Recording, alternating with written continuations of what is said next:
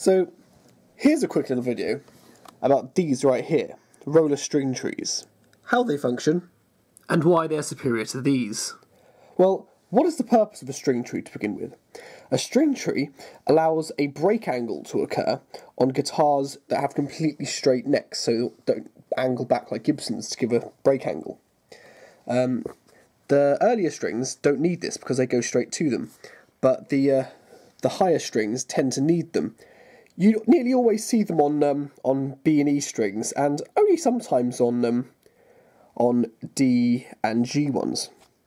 They can cause some hassle though by adding more friction here, so that when you use your vibrato arm or you do bending, it can put your guitar out of tune, and that's why some people opt to have their guitars built with a neck angle, or they'll have staggered tuning pegs where the high E's is very low down, and then the normal low E is as high as it normally would be, to try and eliminate these.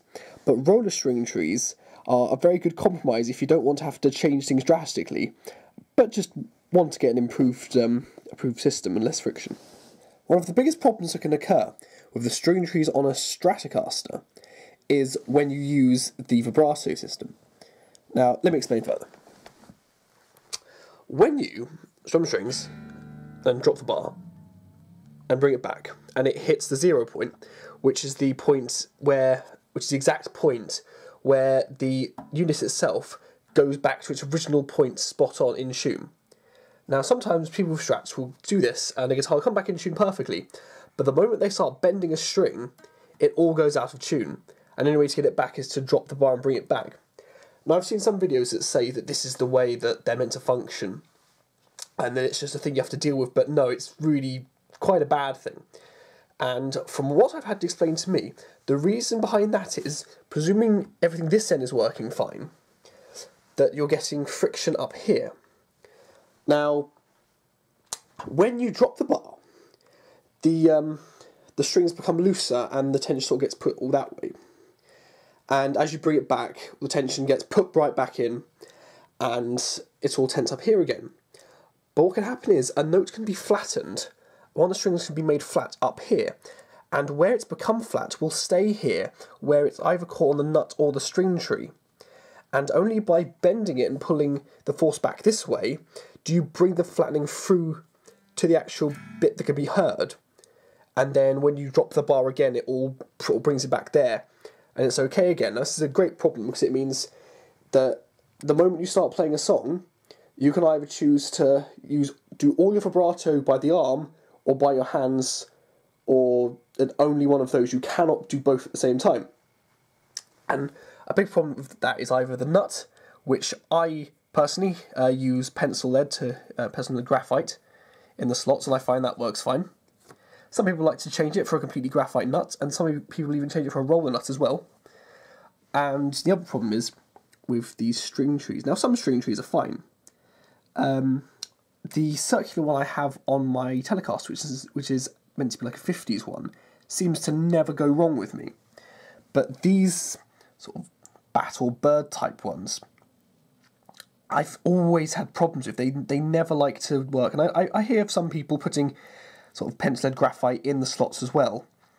But if you have a look at a picture of how they go under, they really do get like angled quite nastily on these sort of sharp edges here.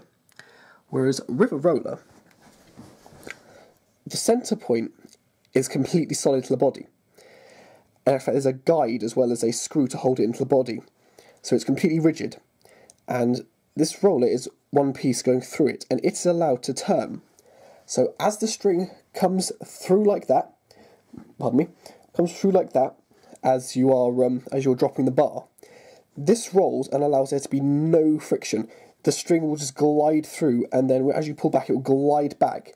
So the string's not being pulled in any way, and it's causing no friction, and it's not being flattened. It's a very easy modification. They cost me about £8, and if you're making the guitar yourself and you haven't yet drilled the holes, I would actually recommend staggered tuning pegs instead. You can get ones that are sort of the vintage Cluson style like this, like on the Eric Johnson Strat, or you can get different ones like locking ones. But if, like me, you already had a guitar with string trees in and holes in, they look quite ugly with just the holes there. So So I bought these, and these do require some drilling, because as well as the hole for the screw, there is a string guide little pin there as well. And for this, I'd recommend a hand drill, not any kind of electric drill. Unless you're really good, unless you do lots of modding yourself and are very good with a drill. I personally don't trust myself enough, so I would use a hand drill and just do very, very slight turns until it eventually fits. And once it fits, it's really quite solid. But you've got to make sure that you get it so it's lined up nice and straight. For that, I put a bit of felt tip pen on the end of the tip and put the screw in and just pressed it down.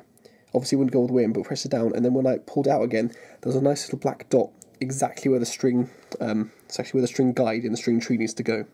Personally, I would recommend roller string trees for anyone who has a guitar that uses string trees, especially if, like me, you use a lot of vibrato and use your vibrato arm a lot. Hello, if you enjoyed the video, hit like, and if you really enjoyed and want to see more, hit subscribe. Goodbye.